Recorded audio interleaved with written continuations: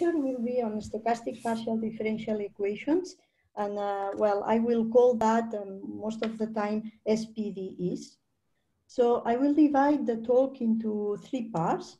So in the first one will be an introduction, a quite long introduction to the subject. Then in the second part, I will give some theory of underlying stochastic partial differential equations. And in the third part, I will talk about possible interesting problems in stochastic partial differential equations, and in particular on some questions that have motivated my research in the recent years. I start with the introduction. So in that introduction, I will define what SPD is. So then I will talk a little bit on the origins, also why SPDs, so that means the rationale behind SPDs, and also see the role of these SPDs in modeling by the hand of some examples. So let me start by defining or by recalling what a partial differential equation is. So a partial differential equation is some equation involving some unknown function, which is called u, of two or more variables, and also sum of the partial derivative. So for order 1, say to order k, okay? And together with that, we give the initial condition, which is the value of this function at a given initial point, y0, and boundary conditions in the case where the domain A is bounded. So this is general setting for a PDE. And an important example, and very popular one, is the heat equation. The heat equation goes back to Fourier in the 19th century, and this equation that describes the temperatures, the evolution of the temperature of heat on a given bar, say a limited bar that we identify with the interval 0L. So the heat evolves following this rule. That means partial derivative with respect to t of u must be equal to the second derivative with respect to x twice, okay? And we give the temperature at initial time t, which is, so to say, spread out along the interval 0L by means of this function u0, and then we put some boundary conditions. For example, Dirichlet boundary conditions means the same condition at the 2 points of on the border of the interval. And so then, as we see from this equation, in this setting, this is the classical setting for PDEs, so the solution is a smooth function. And an evidence of that is this simulation. So here in this simulation, this is the time axis and this is the x axis, okay? So we start at time 0 with a smooth function, sort of a parabola, and we see that when times go past, there is a diffusion of this initial condition so that the curve becomes flatter and flatter. So this is typical of the diffusive behavior of heat. Okay, so now what is a stochastic partial differential equation? So looking at the pattern for PDEs, so I define a stochastic partial differential equation as an expression of this form. So if you remember for PDEs, so we had only this f, so the part which is in black, okay? So here I add two things. So the first one is this parameter omega, and the second one is this term here, okay? So what is omega? So omega stands for randomness. So omega is a parameter which belongs to a probability space, capital omega. And in statistical terms, omega means an observation. So omega is the random parameter in the system. So what means this extra term here? So this term consists of two factors. So the first factor mimics f, is quite the same. So f could be equal to g or different. The number of derivatives that are involved can be the same or different. And this term is special, so it only depends on omega, that means on randomness, and on the variable y. And this is what is called the noise. So what does it mean? So that means that we have our equation, and then we have add to this equation an external random forcing. So in the case where G is a constant, assume that this is a constant, so this external forcing is only the noise. But it may happen that this external forcing, the noise, depend on the state of the system at a given point y, or at every point y, and this is why we put here this non-linearity, okay? So this is the general form of SPD. And we put as for PDEs an initial and boundary conditions, if necessary, that may also depend on omega. So they may also be random. So this is the general form of a stochastic partial differential equations. When it comes to examples, we can simplify enormously this setting and think, for example, on the stochastic heat equation. So in the stochastic heat equation, in this example that I wrote here, so we keep the F and G as they were in the deterministic case, F as it was in the deterministic case, but here for G, so I don't put randomness, so I just put sigma of u tx is like G of u. Now y is time and space, so this is the variable time and space, and I put this external random forcing F. So by doing so, this is, as you see, a simple example, but by doing so, things change substantially. For example, if you make, as before, a simulation of for this equation, here, as before, this is the time axis, this is the x-axis. You start with an initial condition, which is wavy, and you see that with time, this progress in a quite involved way. So it's much more interesting object than just the tunnel that we have seen before. So now you may wonder why I have chosen to write a stochastic partial differential equation in that way. Okay, so it could be several ways. So the reason comes from the finite dimensional analog, and more precisely from Ito calculus that was developed by Ito. Actually, Ito was the founder of stochastic calculus in the 40s. So according to Ito, a stochastic differential equation, so now I move to the finite dimensional analog, so stochastic differential equation is an object like that. So if you look at the black part of the equation, you see an ordinary differential equation. But Ito add this extra term, which has exactly the same form as the extra term I add for stochastic partial differential equations. So this is a forcing noise, and this forcing noise is nonlinear in the sense that it depends on the evolution of the equation at any given time t. Okay, so F and G may be random, but we probabilists, normally we don't put the omega. So the omega could be here and could be here, or maybe not, and could be here or maybe not, okay? So everything could be random or not, but the important thing is that the extra term, the external forcing is given by this product. So Ito considered as noise what is called the Brownian motion. So here the dot means the derivative of the Brownian motion.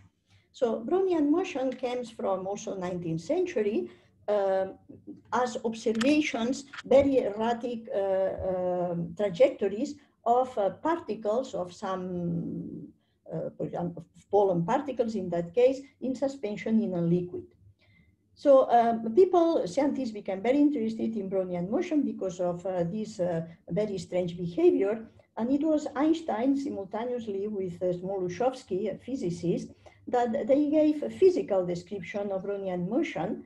But this physical description was not about the trajectories of the Brownian motion, but rather on the density of particles that one can find in a given volume. What Einstein discovered is that the equation for this density is the heat equation, okay?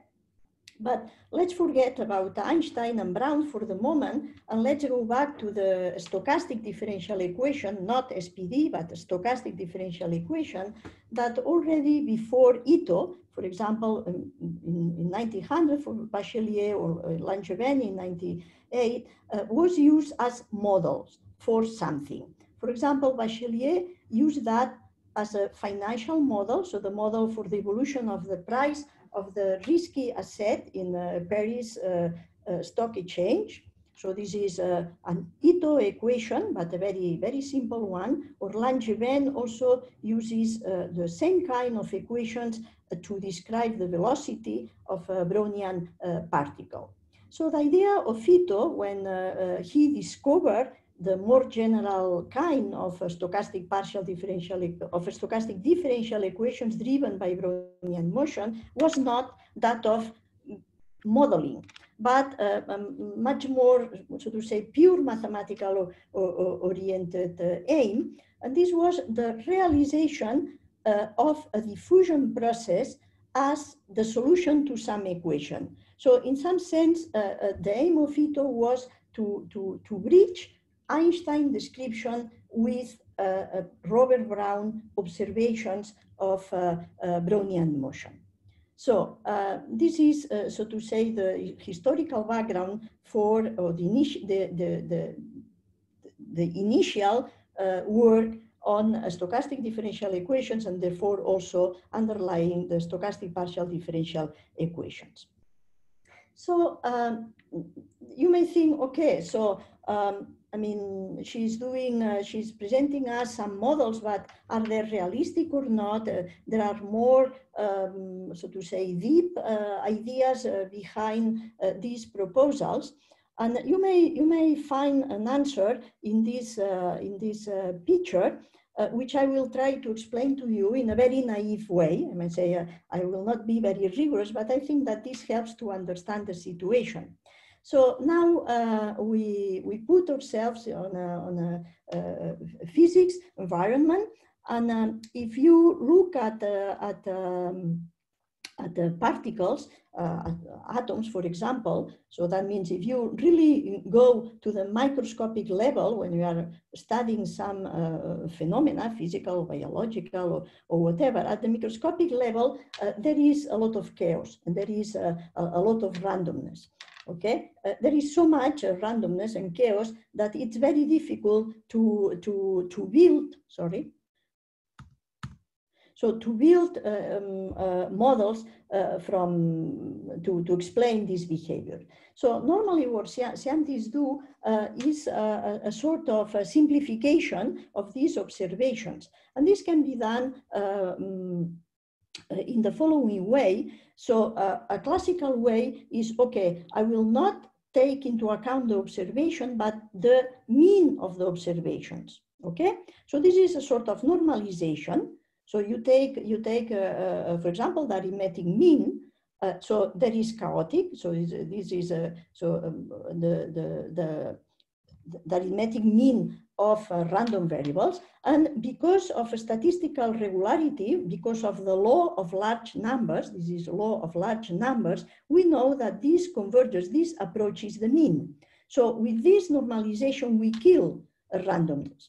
And what we see is a world with glasses of a microscopic type. So we forget what happens observation by observation, and we just look at the average. Okay. So then the evolution of these averages are described by deterministic equations. They can be differential or ordinary differential equations or PDEs, basically. Okay. But of course, we can think of other type of normalizations. For example, one knows in probability theory that if instead of normalizing by 1 over n, we normalize by 1 over square root of n, then we are in the realm of central limit theorem. And then the sum normalized by 1 over square root of n don't have a constant limit, but rather a random limit. So the limit is Gaussian, okay? So that means that with other normalizations, we don't kill randomness. So if we do that, so somehow we are describing the reality between the atomic, between the microscopic level and the macroscopic level. And this is what physicists call the mesoscopic level, so something in between. And then the evolution of these observations at the mesoscopic level is done by stochastic equations. So this is an explanation that you can find in the introduction of this book that, at least for me, is quite enlightening. Okay, so let's give some examples of SPDs, and I will start with a sort of a ludic example given by Walsh, which is one of the founders of the theory of stochastic partial differential equations. So imagine that you have a guitar left outdoors in a sandstorm, okay? And the question is, what tune will the guitar play? Okay. So what happens is that is the following. So if you consider the displacement of the string from equilibrium, and you call it U, this is governed by the wave equation. The wave equation is the equation that you have here, but forget on the red term. So only the black term, okay? But what happens in this situation, this can be, for example, cables also that are carrying some signals or whatever, okay? But so these strings, if they are in a thunderstorm, are bombarded by sun grains, okay? So that means that these strings are receiving many impacts in an independent way at different times, at different places. So how to model that? How to model the effect of this distortion of the displacement? So this can be done with a noise. And then this leads to a modification of the initial deterministic wave equation to a stochastic wave equation. So this is one example. The second example concerns the evolution of electrical potential in neurons. So there are classical equations that were proposed by Hodgkin and Huxley in 1952 on the propagation of action potentials in axons. So these equations are very complicated, and okay, what they try to do is the following. So here you have a neuron, okay? So the impulses, the many impulses, that means information arrives to at the dendrites of the neuron, and then this creates a potential, which is the action potential, which goes through the axon to the next neuron, etc., etc.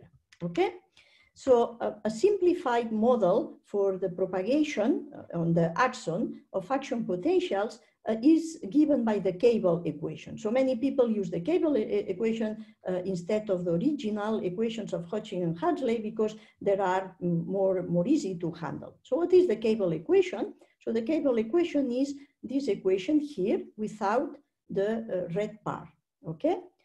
But it makes a lot of sense, and actually it fits better with the reality to add also some external forcing, which is random. So why?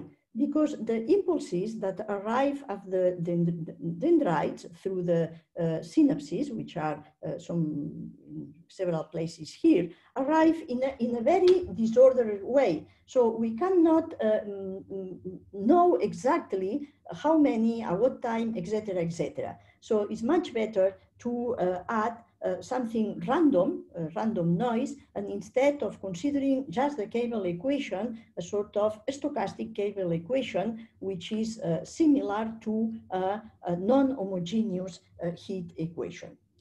So this is a second example. So there are other examples that came from physics One of it is the parabolic Anderson model. So the parabolic Anderson model is a model for the diffusion of particles in random environment. So now the randomness is in the environment, okay?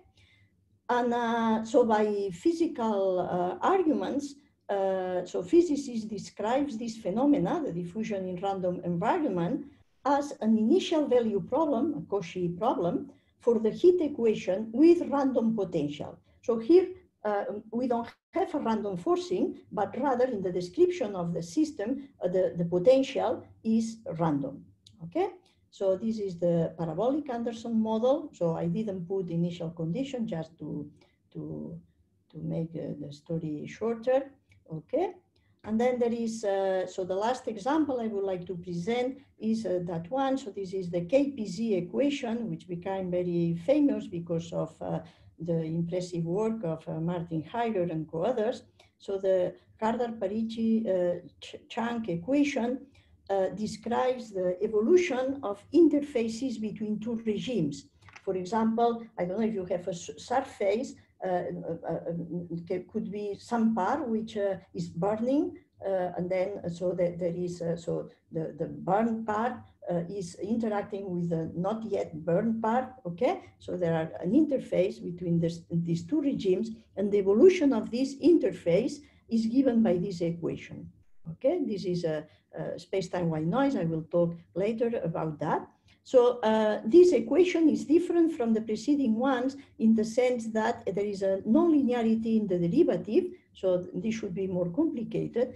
It is related with the parabolic Anderson model because well, this is a formal thing, but helps to understand also the subject. So if you take the solution, I mean, whatever it is, of this equation and take the exponential, so then the U satisfies the parabolic Anderson model. So this is the connection between the two examples. Okay, so this is the end of this introductory part. So and now I will move to the second part of the talk on some theory for SPDs.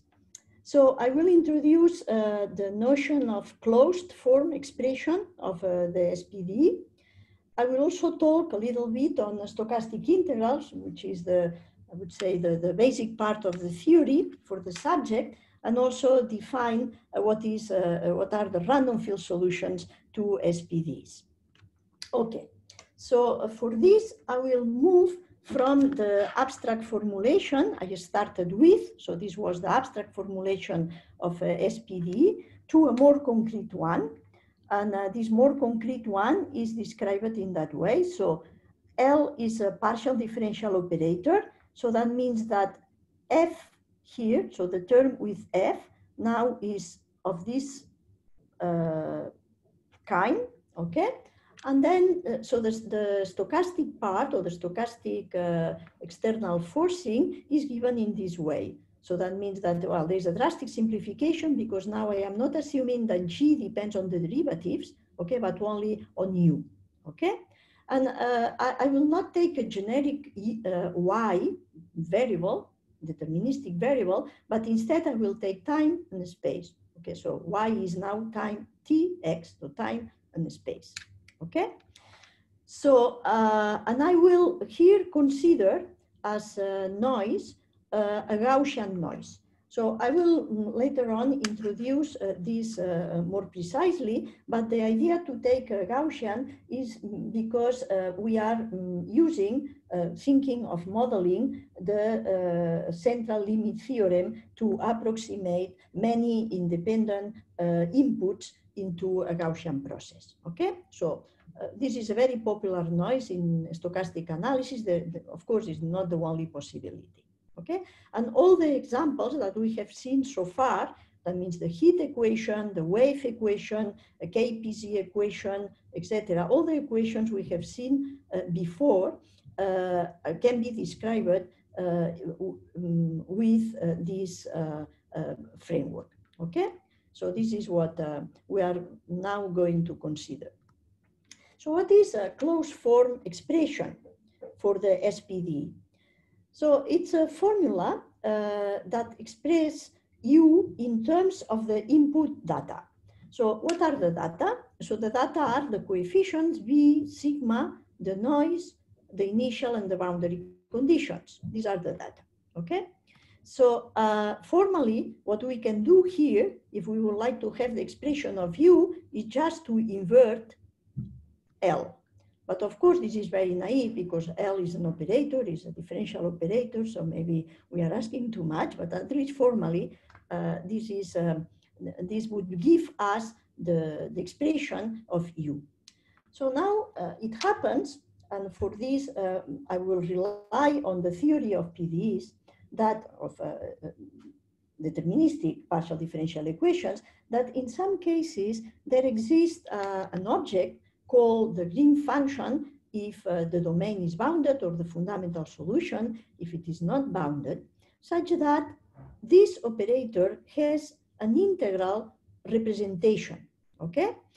And then we can write U in terms of integrals of some kernel, and the kernel is either the green function or the fundamental solution, okay?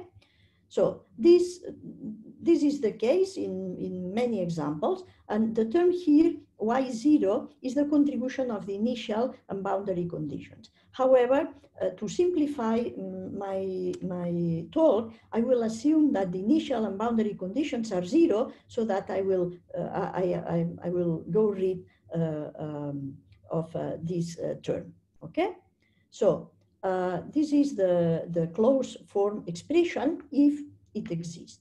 Okay, it does exist, for example, in the cases we have seen for the stochastic heat equation. So this would be the closed form expression, assuming that the initial condition is 0. So here I consider, in comparison with the case before, I am considering the stochastic heat equation on the whole line. So then this fundamental solution is well known and is the density of a Gaussian random variable with variance 2R, where R is a time here, okay? So it's nice to see that, in fact, this term is a convolution in analysis. So it's a convolution in time and in space, okay? And this, okay, I will talk later about that. It looks like a convolution, but the trouble here is that instead of having an integral with respect to Lebesgue measure, I have an integral with respect to the noise. So for the wave equation, again, well, I take dimension 3 just for pleasure, and there is also a closed form expression, but things become more involved with the wave equation. Because, for example, in dimension 3, this fundamental solution is given by a measure. So this is the uniform measure on the sphere centered at 0 and with radius r, and is normalized by a constant time 1 over r. So this is, I mean, much more complicated than in the case of the heat equation, where we had this nice function. So here we have a measure, and in higher dimensions, we have a distribution. Well, in both cases, in both examples, we have seen this kind of integrals appear, okay? In one case, it was the integral of this fundamental solution. There is the nonlinear term sigma with respect to the noise. In the case of the wave equation, similar expression with a much more complicated fundamental solution. This is the translation of the uniform measure. But if you look closely to these two integrals, you see two things. So the first one is that the integrator is very irregular.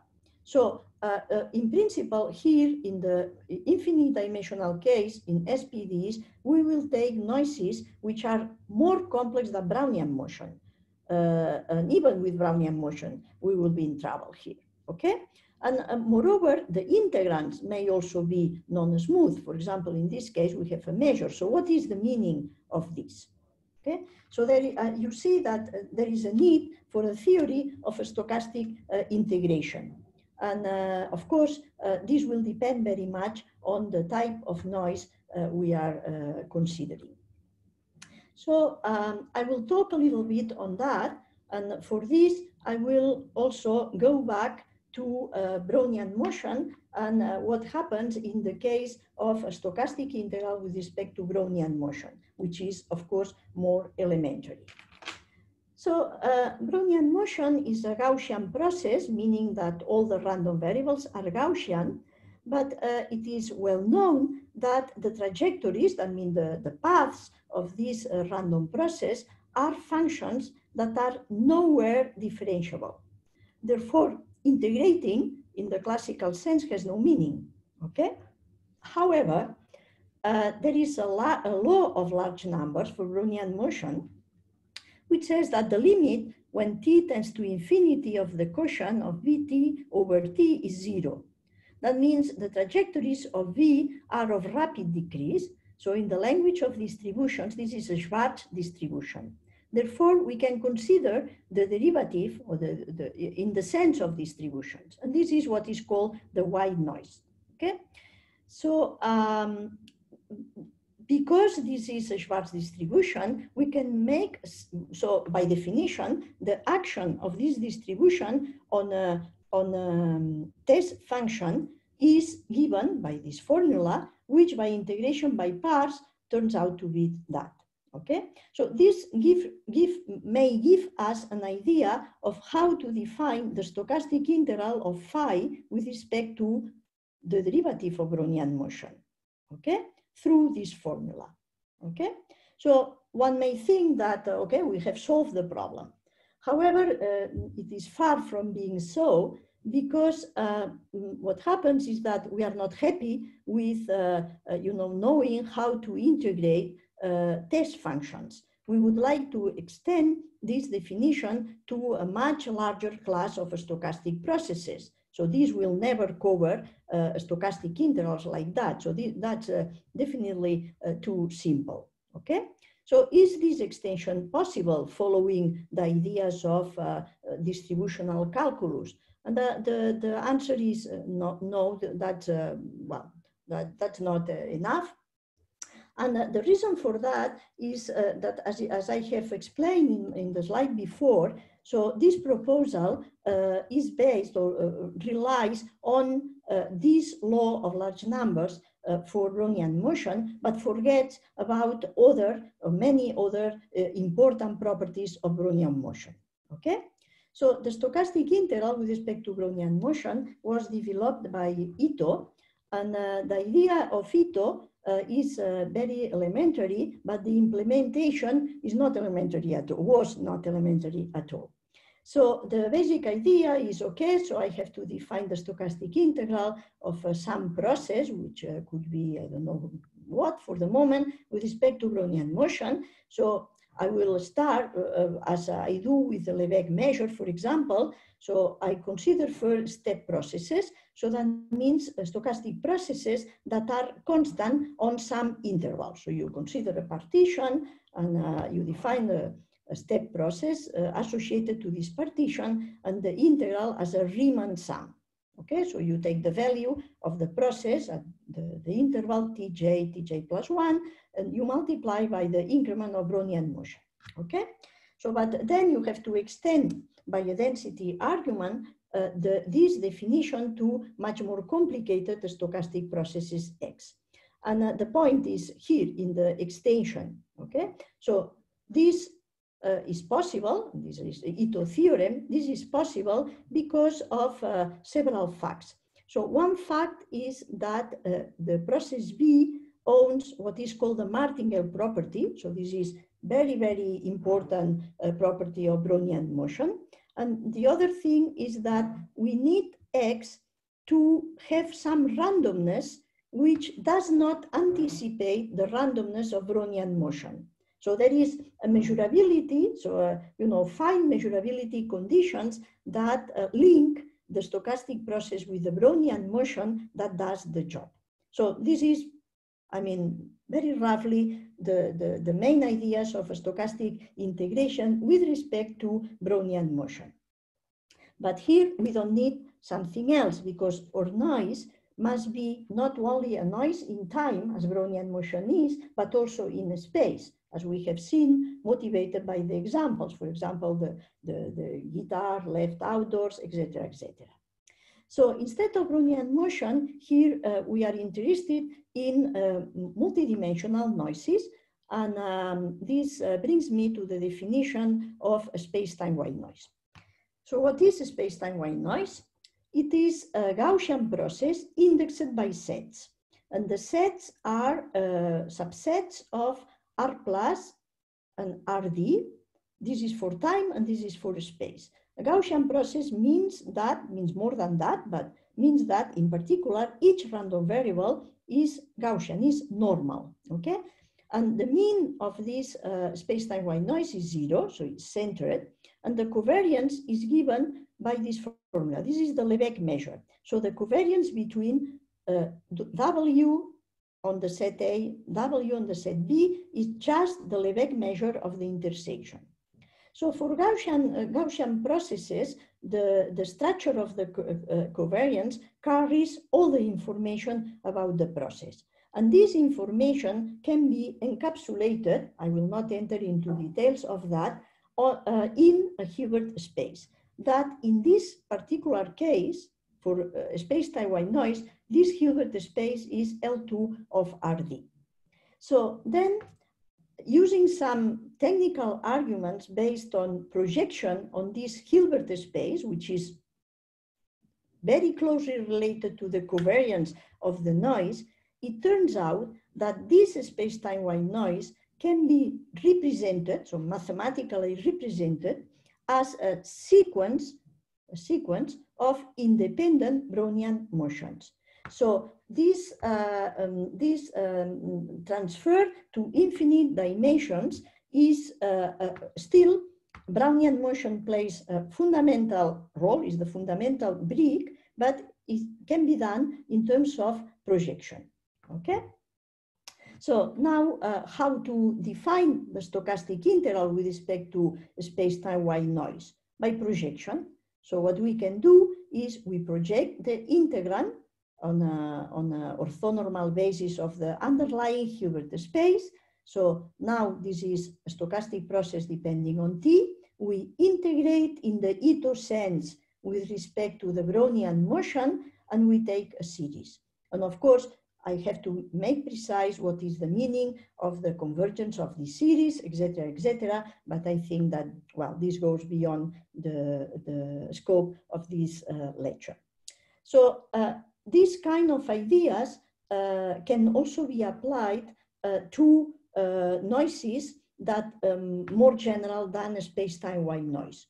So for other kind of noises that are Gaussian, we'll have the corresponding Hilbert space that will be just H, and then the process of integrating with respect to a more general noise can be carried out in the same way. So this theory of a stochastic integration with respect to space-time white noise and more general noises have been developed since the 90s by many people, and here I just mentioned very few. So, okay. So now we are in business. Remember the closed form expression for the SPDE. Okay, so remember that the existence of a fundamental solution or Green function, and now U, so now the SPD becomes an integral equation, okay, and with the few ideas that I gave you before, we see that these have a meaning, and these also have a meaning, omega by omega, because it's just a convolution, the usual convolution in analysis, okay? So now the problem is, okay, and what is a solution? What means a solution to the SPD? So there are many, not many, but several, maybe three or four type of notions of solutions to stochastic partial differential equations, but the one that is more useful in terms of modeling is the notion of random field solution, which is a very natural one. So we say that a stochastic process indexed by time and space is a random field solution to this equation if there is an equality almost surely means except of a set of trajectories of probability 0 for every t and x fixed. Okay, so the solution of this SPD is not some functional valued function of t, but a function of t and x. Okay, and when we fix omega, what we observe are the trajectories, and the trajectories are very, very irregular in general. So this is, I think, the simulation of a stochastic wave equation. So you see that I have a fractal behavior and so on. So that's the definition. Okay, so now that we have a sound definition of the SPD and what the solution means, there are classical problems and not so classical ones that can be addressed. For example, well-posedness. So does a solution exist? It is unique. What is the dependence with respect to the initial data or with respect to the boundary conditions or what the noise, etc., etc. Also, properties of the solution. So analytical, geometric, we have seen the fractal picture, probabilistic, for example, existence of densities of the solution. Can we do numerical approximations and what are the rates of convergences, how they behave when time goes to infinity, etc., etc. So many problems. So just to focus on some of them, for example, I wrote here two. For example, how much regular are the trajectories of U? For example, you can think, okay, they belong to a fractional Sobolev space or maybe to a Hilder space of continuous functions. I don't know, things like that. So this is an analytical properties of the solutions. Or for example, you are interested in, so do the trajectories, hit points, visit some part of a space? So this is important, for example, in physics. So when molecules of a gas visit some place in the world, okay? And so these questions can be answered. Just here, very simple answers in very simple examples.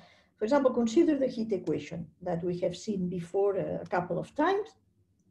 So one can prove by probabilistic methods that almost all the trajectories are jointly continuous, and moreover, there are Hilder continuous in time with exponent less than 1,4 and in space with exponent less than 1,2.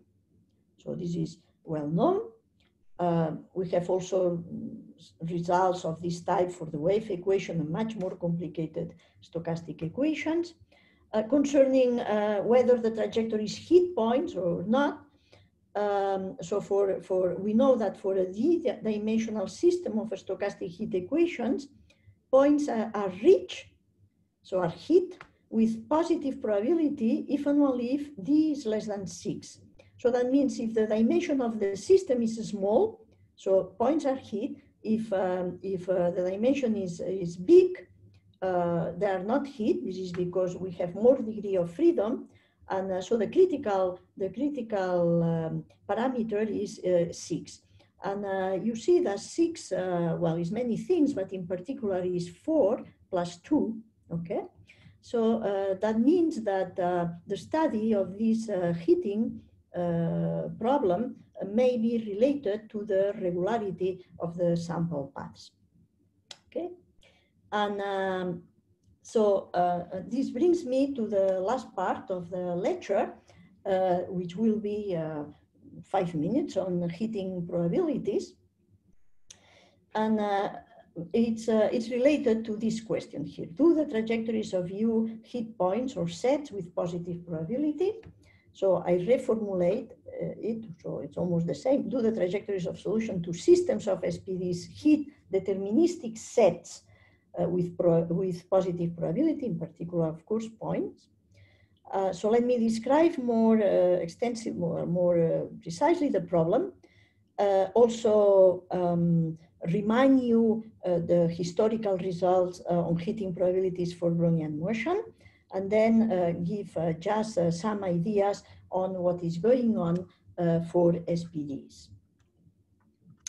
Okay, so I will formulate heating probabilities. What means heating probability, the study of heating probabilities. So we are considering a random field, so that means a stochastic process which is indexed by a parameter in Rm. We have seen examples, time and space, for example, the solution to the stochastic wave equation or the heat equation, and it takes values on Rd. Okay, so imagine that we have a system of equations. Okay, so V depends on omega, of course, because it's stochastic. Okay, on X, Rm takes values on Rd. And the question is naively said, how many sample paths, so we fix omega, we have a trajectory, okay? So how many of these sample paths visit the set A? For example, this A could be a level set, okay? So how many, we are in probability lecture, so how many means we have to measure that, and we'll measure that with a probability.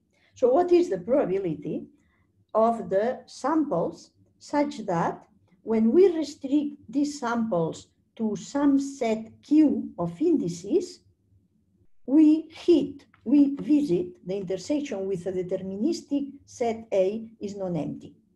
Okay? So if we would like to have an idea of this is big, this is small, what happens, one idea is, as always in mathematics, is to prove upper and lower bounds, okay? Like an estimate. And we will do that, so these are called the heating probabilities, okay? So we will do that, but first we have to decide in terms of what. So upper and lower bounds in terms of what. And we see that there may be three ingredients that here play a very important role. So one is the regularity or the roughness of the sample paths. Because typically, for example, this is a simulation of the sample paths of the two-dimensional Brownian motion. So typically, these sample paths are very irregular. Moreover, the set A that in principle we would like to see if is heated by this process or not. So this set A may be, very regular set, but maybe like a Cantor set or something like that, okay? And of course, the dimensions also play a role, because the dimensions, that in physics means more or less degrees of freedom.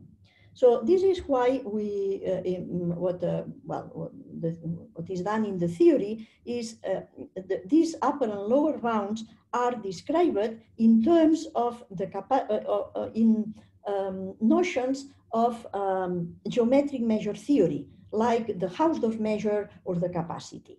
Okay, so these are much more precise measures than the Lebesgue measure. Okay, but of course, many of you are familiar with these objects.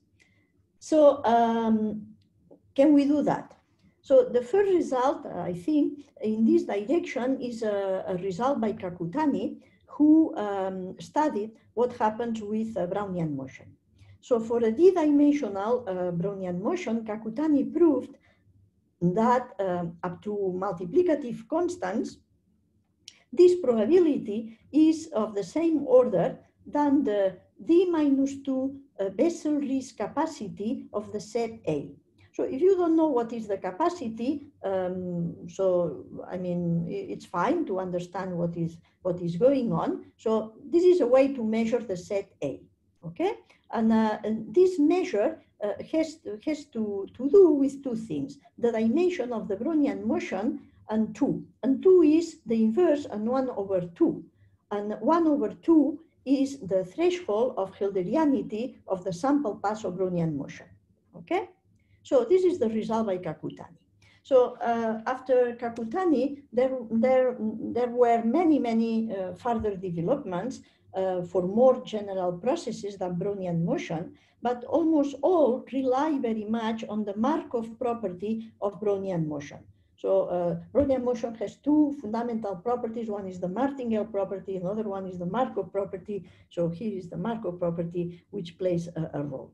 And these developments so actually came to the probabilistic potential theory, from which Dupe and many others were so Dupe maybe is the founder, and many others have developed this subject. So what happens is that Markov property is not a property shared by the solutions to most of the stochastic partial differential equations. So now the question is, okay, can we develop this probabilistic potential, so can we develop a probabilistic potential theory for stochastic partial differential equations? That's to say, initially, so the very basic problem is, so can we prove a sort of Kakutani result for the solutions to stochastic partial differential equations? Okay, and the answer is yes. One can give general criteria. So they have been in the last year, so here you have some people that have contributed to that. So there have been a lot of work on trying to understand what is essential in order to get upper and lower bounds for heating probabilities for, in general, random fields that could be applicable to stochastic partial differential equations. And it turns out, not surprisingly, that the analysis of the trajectories of the sample part of the trajectories of the SPDs, and also the existence and properties of densities of the solution play a fundamental role in these criteria. Okay, and then once we have these criteria, they can be applied with more or less effort to obtain results on the solutions to SPDs. So let me say by passing that here, in order to study the densities of solutions to SPDs, a very important toolbox is, so a very important theory is the theory of Malyaven calculus. So, I mean, with the help of Malyaven calculus and the help of a stochastic analysis, so with mixed together in a clever way, we can get the criteria, and this criteria applies to SPDs.